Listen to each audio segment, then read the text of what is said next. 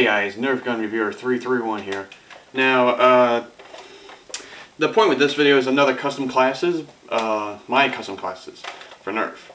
And since this is a Busby gun and this is a next generation crossbow, they're not really technically Nerf, but this is a bandolier, so this is Nerf. The main point of this video, though, I'm trying to prove that if you use toy guns in a fake zombie apocalypse, I think that I would pretty much be set for like a while, in my opinion. But I came up with the problem with this class, though, is I came up with this class kind of quick, so I didn't get a chance to think this thoroughly. I don't think I need that. Yeah, so I'm gonna see how I do in this video. So first off, I have the Busby Rapid Fire Tech Dart Blaster, and this is a pretty old gun. I still have it. I still had this for like when I was like 7 or 6, and it's still in pretty good shape. Of course, I'm gonna have 2 of these clips if I can find the second one, and a bunch of these shells. You know, the shells fit perfectly in the bandolier, which I found out just now. And of course, all the shells are going to be modified, and the darts as well. Well, maybe not the darts, but you know what I mean.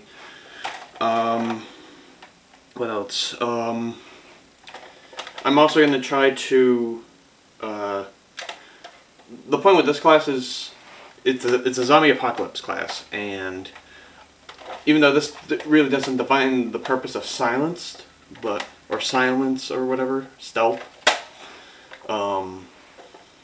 I personally think this would be a pretty good weapon for close range, and if you had a ton of them at your hands, even though this shoots 1 dart, but shoots like a dart per couple of seconds.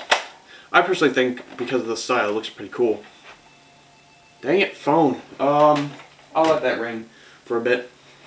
So, next up I have a crossbow.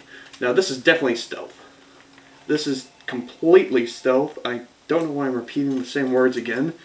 The phone's distracting me. So, hang on. Alright, so that was just a phone call. One of my parents called and probably wondering what the heck was going on. So the point with the crossbow, though, is since these darts shoot pretty far, but they are much different to a greater old Nerf dart. I'll give you an example.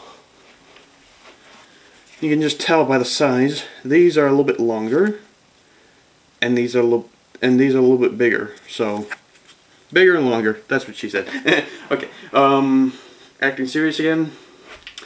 The reason why I went with the crossbow, though, this has a ton of power, and so far it's still reliable. And I could put this in, shoot it, and be perfectly fine.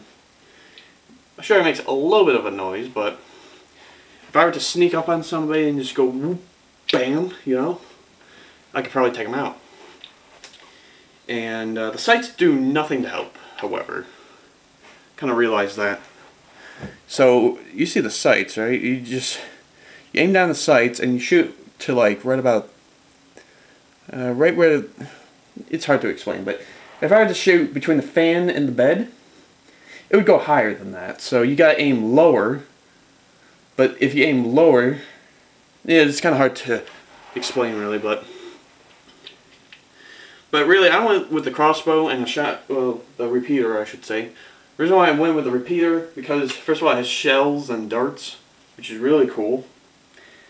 And also, despite the fact that it can like have clips and everything, that's pretty cool too. Also, what's really good about the crossbow, it shoots really far. The repeater is only good for like short range or medium range. Medium range is kind of a 50-50 chance. Short range is a 100% chance you're going to hit something. And what I mean by short range, I mean like if I were to say pick up this camera and I were to stand right here and to this door, maybe a little bit further than the door. So if I were to stand right here and go to, say, where that disc is, that green disc right over there, closest to me. That might be a good enough close range. Medium range would probably be from where I'm standing to the laundry basket, and then long range would be from here to the wall. Sorry for this. I'm trying to do two things at once. Okay, so yeah. Also, the reason why I went with the crossbow is because if you want to take out like multiple zombies, but you want to be very quiet about it, it would be like I could just pull this ready. If I can get it ready, just go do, and then pull the trigger. All the zombies would probably hear it, but it would be kind of quiet compared to, you know, the repeater, where that one shot and reloading is like super silent, yet firing is a little bit loud while you're doing this.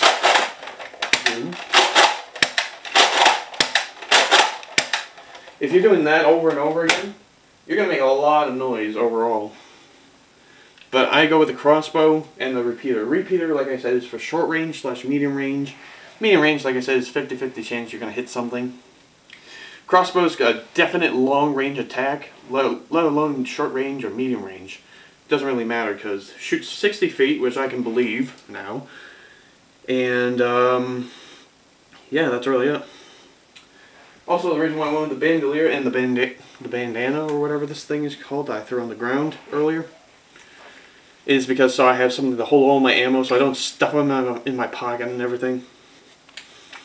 Here, so I gotta take this all out. But hope you guys enjoy. Well, actually, there's one more part I forgot to put in.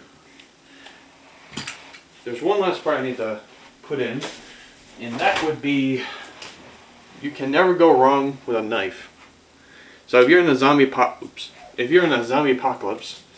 or a fake one, or humans versus zombies kind of game, and you have, you know, nothing, or you ran out of ammo, you can simply run up to the guy and just knife him in the head. Simple. Whoa. So yeah, that is it. Hope you guys enjoyed my counseling classes for Nerf. Hold on. 7. Eventually, I can't do that, so I'm gonna have to, you know, lift my foot up and go, and I can go up to 15. But that would be pretty hard and kind of stupid. But you know, oh well. Okay, so hope you guys enjoyed the video. Hope you guys understand the video. This is me, Nerf Gun Reviewer 331, signing off for today. And hope you guys enjoyed the video. Like I said, my custom classes for Zombie Apocalypse, crossbow, and toy shotgun, or toy repeater. Before I get off, there was a next generation toy shotgun. I'm gonna try and find that next. I think it had shells and darts, but it would, like, looked and sounded like a real, not sounded like a real shotgun, but it looked like a real shotgun. Had the same darts and everything as probably this, but it looked really cool, so I'm gonna try and get it. So wish me luck on that one, and see you guys later. Oh, whoops. Okay, bye.